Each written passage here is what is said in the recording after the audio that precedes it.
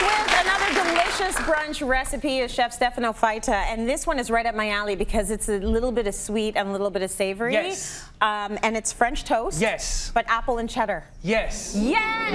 Really easy recipe, but it's a winner at my house. It's a winner. So it's a winner. Basically, first thing for this, I make it a little bit special, right? So we're using pain brioche, right? Yes. So butter made with, it's like nice thick slices. So yeah, it's brunch. Family's over. It's supposed to be fun, right? It's good bread. You wanna, So our mixture, milk.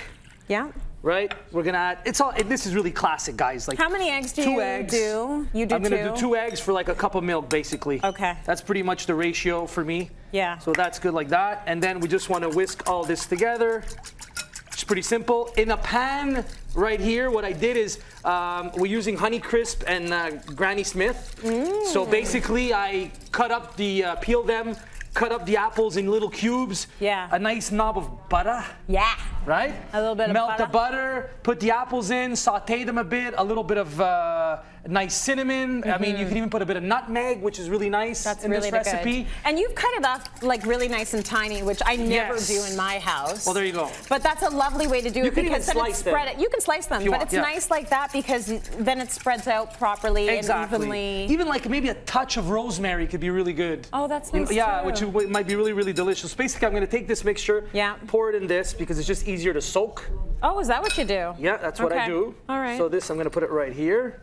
And now we can build our sandwich. So we'll grab some bread. When you're making French toast, day-old bread's always the best. Yep. And we want to soak it like for a good amount of time. Yeah. Okay? So it really gets it in there. So basically what I want to do here is pretty easy. I'm just going to grab some apple, put them right on the French toast, leave a little border. We have some nice aged cheddar, something nice and sharp. But I mean, you can add other cheeses that you like. Whatever you love. Yeah, whatever you love, you just put it in there, guys. Because maybe if it's for the kids, they don't want the aged cheddar. They don't want the aged cheddar, right? They want like mozzarella, or something like that. Something with no flavor. Exactly. They're gonna want. Ricotta here could be very good actually too, right? Yes. So again, another piece of bread. You just want to put it right in between like this. Oh, you're making a French toast sandwich. Yeah, making a French toast sandwich. That's good. So basically what we want to do at this point is just dunk it. Again, you want to leave it a while, okay? This is for TV's sake. We're going to go quickly. Yeah. Okay, maybe like a good 5 minutes on each side or something. And then we just want to put it. Right? Yeah. Okay. And then we want to put it in the pan. Oh, yeah. Okay, and get it sizzle. Now, the pan is hot. Yeah. Okay? But what I'm going to do is I'm going to lower it just a little bit. So, because, again, French toast, you want to dip for a long time, but you want to cook low and slow. Okay. Right? Low and slow. This is like intimacy here. Okay. Low and slow. Leave it alone.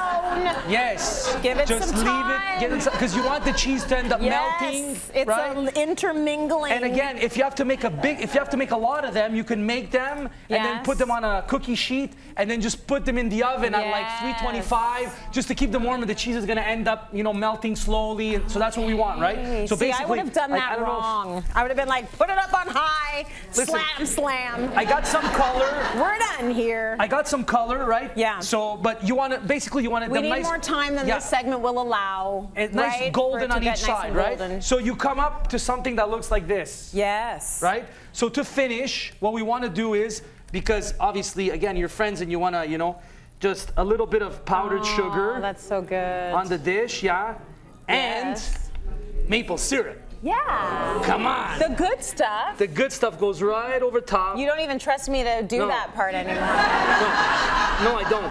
Usually that would be my job. At this point, everybody's already salivating, right? Yes. And that's pretty much it. So basically, you make this, you make the vitello tonato we made earlier. Yes. You have a bit of scrambled eggs, you have a nice platter of fruit. That's a good meal. And you have a good balance, for a brunch. You have a little bit of, everything's there. So totally. You're just missing the mimosas. Yes.